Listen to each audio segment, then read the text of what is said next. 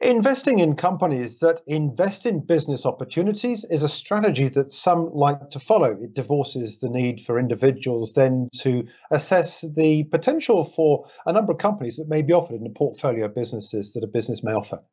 Get the drift? Well, we're talking now to one company that does just that. It takes all the effort out of looking at a number of different opportunities. We're talking now to a non-exec director at Gunsynd PLC, an AIM-listed London company, and it's known for its natural resources business, but it also has interest in gaming companies. And Peter Ruse is the non-exec director of the company. Pete, welcome. It's great to talk to you. I know that you have around about 4.5 million shares in the business. I think you've got options as well for about 6 million. So you've got skin in the game here. Let's talk a little bit about the business model, because as I said at the top, this is quite an interesting opportunity here that's been presented. And as much as you do all the legwork in getting these opportunities presented to investors in one package share price. Yeah, look, thanks for having me on, Jeremy.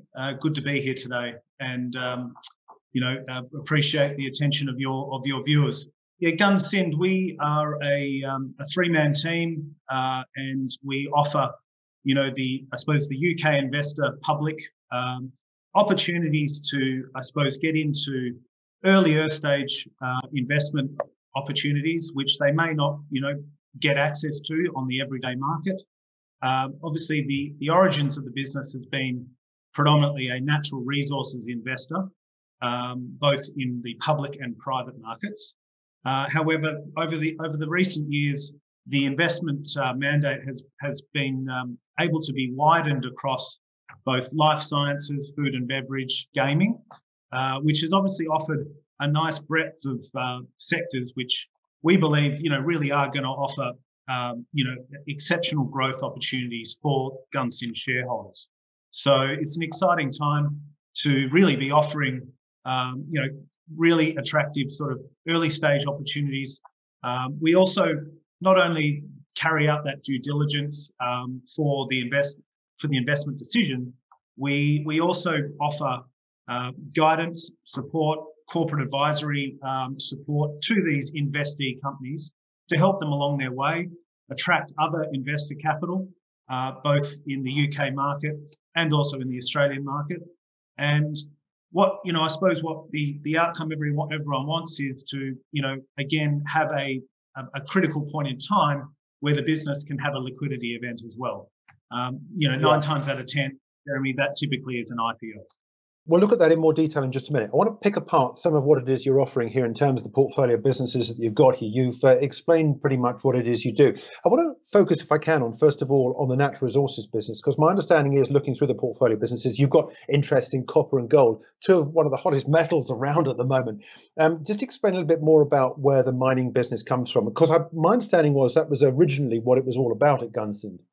That's correct. Yeah, look, it does have a long history of mining investment. I think perhaps where it has shifted in the recent months and years, well, in recent months really, 12 or so months, I've been able to sort of join the team here and offer, the ability to invest around, at seed and pre-IPO kind of capital rounds in the commodity spaces that interest us. Now, as we all know, 2019, late 2019 and most of 2020 was a really, big, attractive, structural bull market in gold.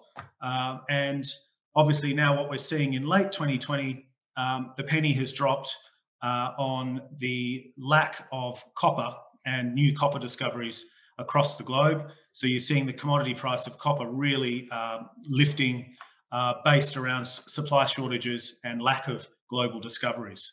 So really and truly, I've looked long and hard to try and position the portfolio in those markets with quality management, running those assets, and surrounding ourselves with other quality investors on the capital structure of those investee companies. Yeah, so you've gone from natural resources into other things, as you explained. Over the last year, this nips in quite neatly as the fact we got to the end of the current tax year, of course. Over the last year, I think the company's gone from a market cap of about 2.5 million to some £8 million. Okay, we're still talking relatively small amounts of money, but when you're looking in terms of the overall improvement in the overall market cap, there's been a considerable improvement in size of the business.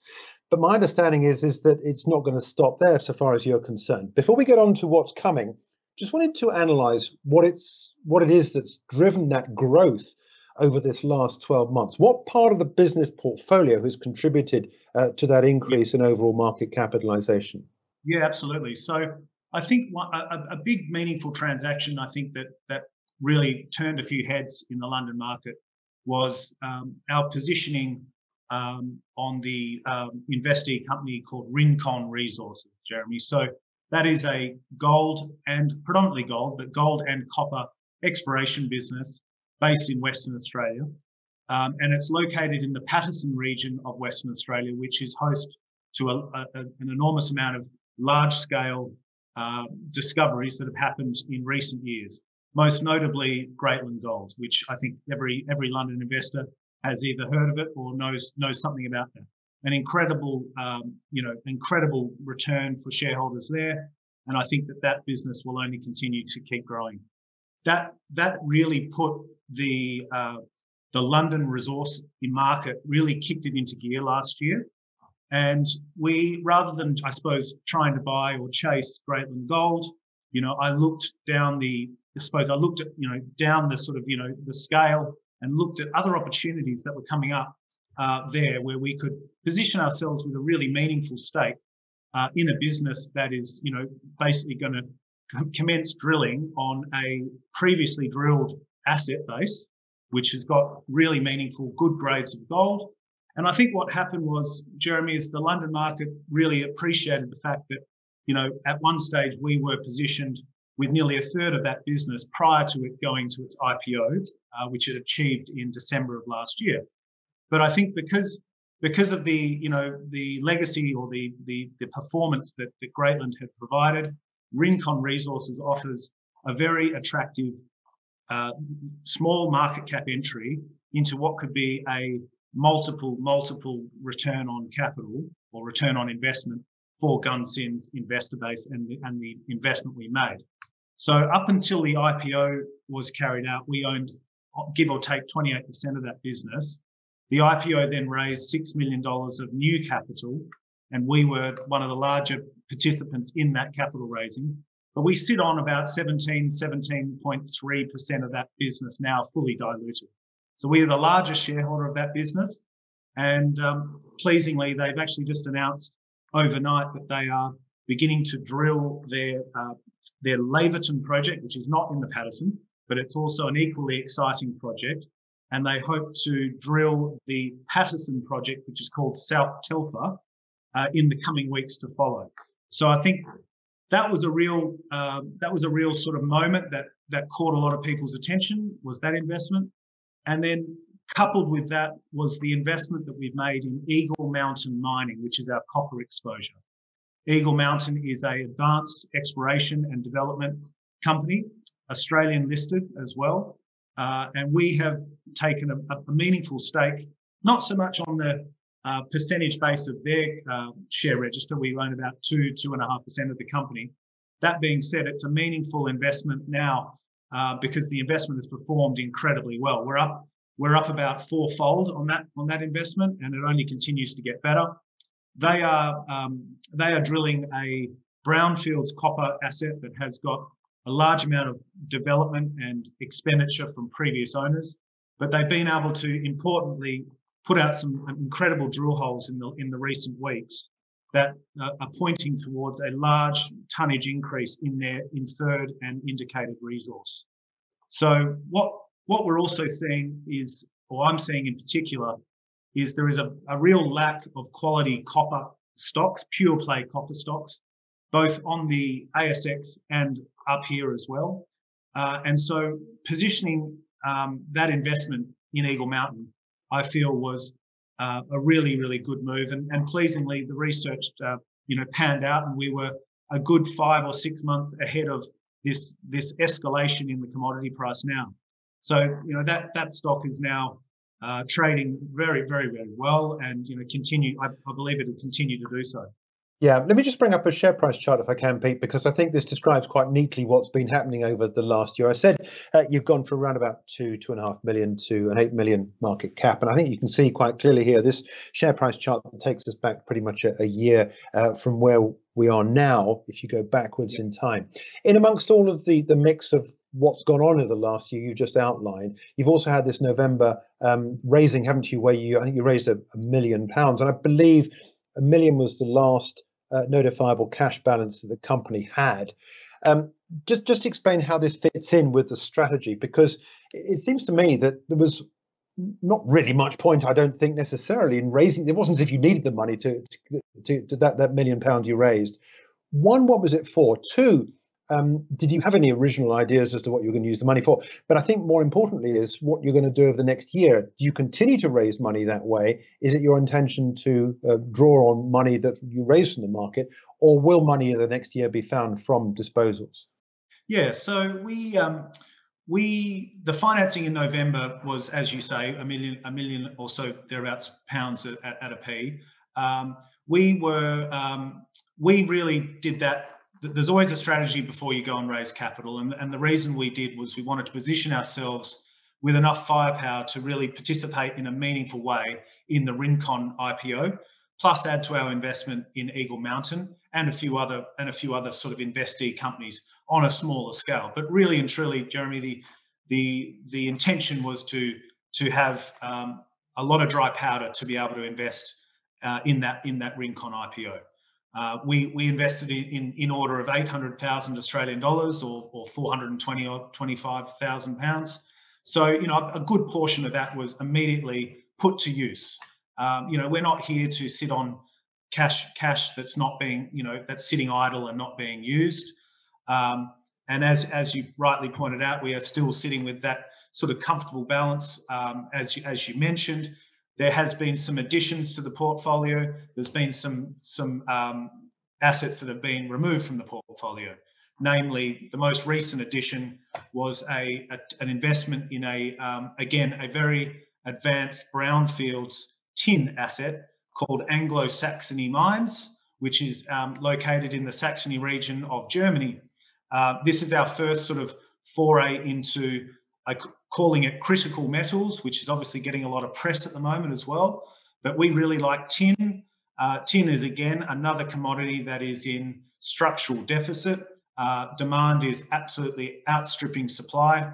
And this is another investment that actually shows a lot of hallmarks, I believe, to Eagle Mountain, where it's got, in excess of about 100 million euros worth of previous investment from previous owners with underground development and infrastructure in a region of Germany that is surrounded by the highest concentration of smelters for offtake. So, again, there's a lot of method to the madness. Looking for these sort of pre-IPO opportunities that the average retail investor wouldn't get sort of invited to participate in. And then the added bonus that I really like to offer our shareholders is that assurance that these businesses are going to list on their given stock exchange. We've had a long string of our investee companies now, raise that earlier capital, then carry out their IPO and provide us liquidity, which is something that I think is really important, because as we know, this has been a very strong market for natural resources. However, it's always nice to be able to sort of sleep at night knowing if you do need to de-risk the portfolio, you can do so. Well, let's move on from here and throughout the rest of this new tax year that we've got. We've titled this interview "A Growth Opportunity" with a question mark at the end of it. I'd like, if I can, to ask you to talk about that potential growth opportunity that you're presenting to investors that you see for this tax year. How do you see the year developing? What is it do you think is going to drive this new wave of interest in the business and also this rise in market capitalization? Yeah, look, I think we've talked a lot about our natural resources investments, but just to rehash on those two sort of larger exposures we have in our portfolio, I believe both Rincon and Eagle Mountain are really going to drive performance, both in our NTA or in our assets under management based on organic growth. I think You've got Rincon, which is about to embark on a very exciting few months, and we could see multiples of that share price based on success. They're drilling where they know is gold, so I'm very confident in a successful outcome there. And that, we are so leveraged to that share price, it is going to really give us a lot of octane on any exploration success there. Eagle Mountain, fully funded, recently raised $11 million down in Australia. They are completely going hell for leather on a drill program. We're expecting them to bring a second drill rig in, so we're going to see a constant flow of news flow coming from the Oracle Ridge project in Arizona.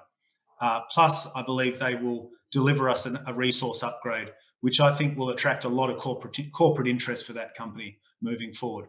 But I can see that company growing, exponentially from here. As I said, there is a shortage of quality copper stocks out there.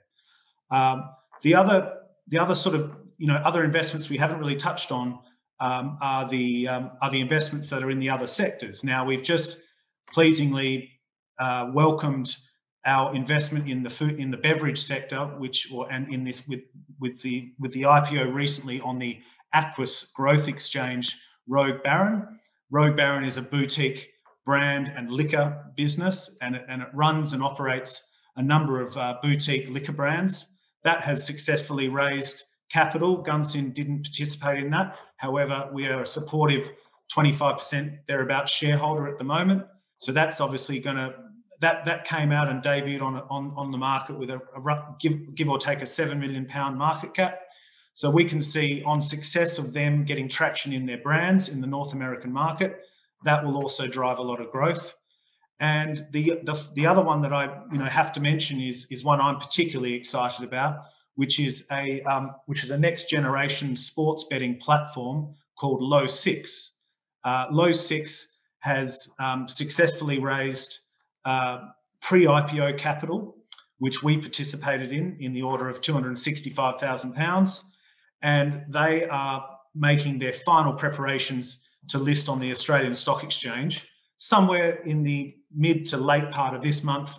If there's always some holdups with the regulators, it could be early May, but I'm confident that they will be able to achieve that listing, and we're expecting a multiple uplift from our investment in there too. So the combined sort of alpha from all of those investments, we've got our sights set on some pretty sort of lofty targets and driving NTA growth for Gunsynd investors.